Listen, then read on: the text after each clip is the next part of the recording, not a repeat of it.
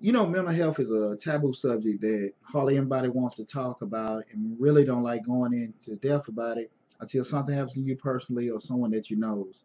And I want to reach out to everyone in regards to make sure you talk to somebody.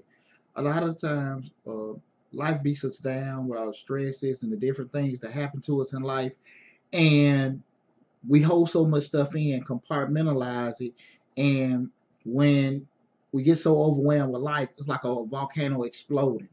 And so I just want to just tell everybody, listen, try to talk to somebody. Talk to a family, friend, if it's something that you don't really want to confide into them. Hell, a stranger.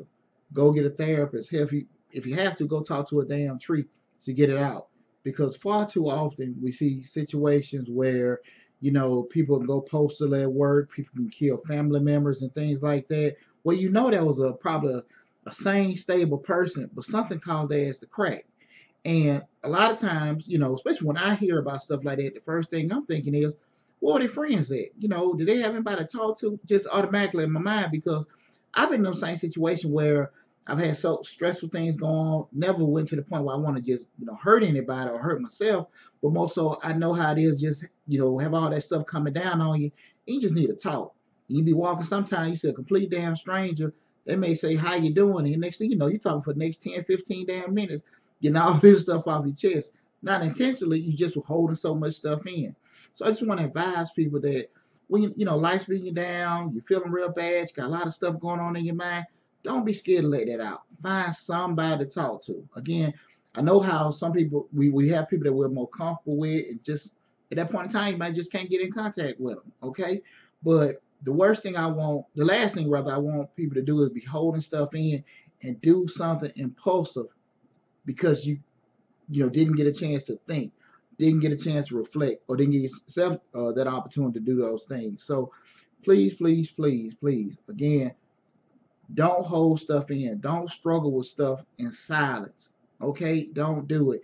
It won't help you at all. Again, it's bad for your mental stability. It can hurt you internally and everything. So try to find some way to express yourself. Again, it may not even be verbally. You may just draw something, maybe go work out, maybe go fix on your car or something. But regardless, don't try to internalize stress. Don't try to internalize pain.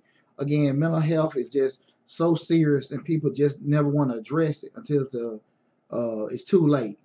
And God forbid, I hate turning on the TV because this person snapped or that person snapped because of something they couldn't get out, or they didn't get a chance to think, or they didn't, they just didn't, you know, you know, move in the right path that could have helped them handle that situation a lot better. So please, please, please, please, if you have the opportunity, try to talk to someone, seek some counsel, whatever, But that's just on my heart. I want to stress that to anybody, to everybody that's willing to listen to that today. Again, this is Deonte Burden, host of Change Your Lives. Make sure you like, share, subscribe to the YouTube channel. And as always, make sure you hit that blue man in the bottom right hand corner. Take care.